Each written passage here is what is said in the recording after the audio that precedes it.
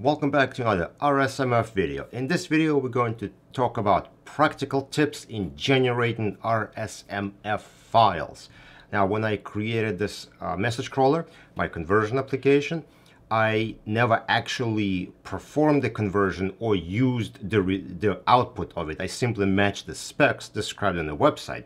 So when people tried to use the application, they were like, okay, well, I see that it's working, but I'm not sure if everything makes sense, or how do I break things up so it does make more sense when we're reviewing and producing and so on. Now that I started actually using my application for my use to process data through it, I start seeing some of the shortcomings of it, and also I can better answer people's questions as to what is the best way of using the application itself. So without any more talking, let's just jump onto my screen and I'll show you a few tips and tricks. Alright, so I have a DAT file loaded into message crawler, and first thing people tend to do is they just want to say generate and export, but no, you need to take a little bit of time and check all your fields and configure them. And one of the fields that really gets people is this conversation identifier. So when you're going to generate RSMF files, you'll get multiple messages per file or per conversation. So you have to specify what field is going to be designated as a conversation. And sometimes you do have like a channel name or a conversation in Slack, which has people's names with a dash. But sometimes you don't have that. So one option that I've given message crawler is to use a date stamp field or timestamp field. So we have a timestamp field, which we can select right here from the drop down, timestamp. And that will create a new file anytime that field changes, right? Whenever the value changes, a new file is going to start. Now you could see that this timestamp contains seconds, so that's going to be no good.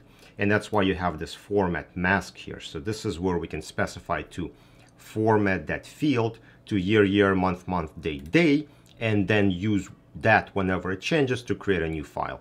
So in this situation, every time day changes, a new file will be created. So if I type, I'm going to put this into export folder, generate export, and if I look what's in there, we have two files. The reason why we have two files is the time spans over 2 days, 9/20th and 9/19th. So this works exactly how you would expect. 2 different days becomes 2 conversations, which makes it easier and makes sense to review. Let's do a different example. I'm going to open Google Hangouts, and I'm going to import this from my Google Hangouts. So now it's going to say we have conversations loaded. I'm not going to download attachments because we don't need it.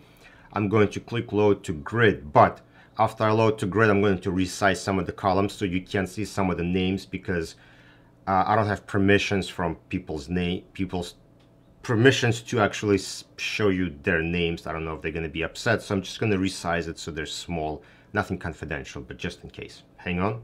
All right, columns are hidden. So this is our participants. This is from, and the actual content of the message. And we have a few things going on here. So we still have our attachments, where that would be indicated by the attachment URL, even though we don't have the actual path. But the question here again is, how do we slice this up? And so the first thing you can do is just use this conversation. So you just select conversation here, and now you're going to get 1 RSMF file per conversation. However, this conversation is pretty sizable. Well, this one is not too bad, but some can go on for a while. So what some people want to do is break it up by conversation and a day. So let me show you how to do that. We're going to use a date format to format our timestamp, but just like we did before, we're going to apply a mask to it to only be by day. You'll see. So format day, and I will say give me my timestamp, format it to short date, and also I'm going to say whenever message type, which is right here, is an attachment, we're going to carry over that timestamp down like a sort date. This way you don't have attachments separating from everything else. So we're going to format it to a short date. And now that we have a short date, well, we could use this as a conversation identifier, but now we disregarding the conversation itself here. So again, it's another way of doing it. You could just group it by day, regardless of which conversation that was in. But we can do it another way. We can combine conversation and generated date and create a new conversation identifier and then use that. So we're going to click on Generate Conversations. And now we'll select our generated date and conversation. And we're, of course, going to do our message type attachments so that attachments work properly. And what we'll do now is generate a hash value based on these two fields and save it to a new field called generated conversation, which is right here on the right. And now we can use this field to generate our RSMF files.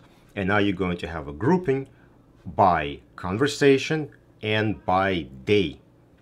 And again, you can change the formatting of generated date to be by month if you'd like, whichever way you want to do it.